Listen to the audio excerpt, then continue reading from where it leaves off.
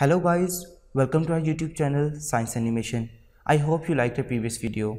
Today we will learn how to prepare 1 molar solution of sodium chloride. Now what is molarity? Molarity is basically the number of moles of substances divided by volume of solution in 1 dm cube, and 1 dm cube is equal to 1000 ml.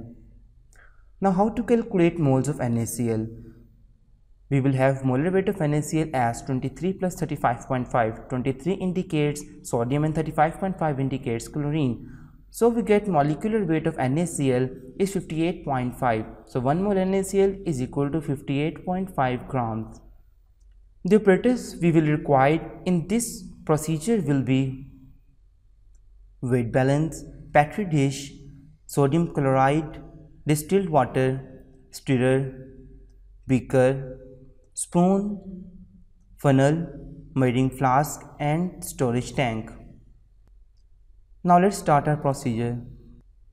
First take a mass balance and power it on. Now put a petri dish onto the measuring balance and tear it so you can get zero reading in the initial. Now take sodium chloride and put it into the petri dish with spoon precisely to get 58.5 grams of NaCl. Now put this sodium chloride NaCl 58.5 grams into the distilled water. Put the stirrer and make a homogeneous mixture of NaCl. Now put the solution into a measuring flask with the help of a funnel. Now you can see there is a red point. The red mark indicates 1000 ml solution. Now put distilled water up to the 1000 ml point so you can get 1000 ml 1 molar solution of sodium chloride.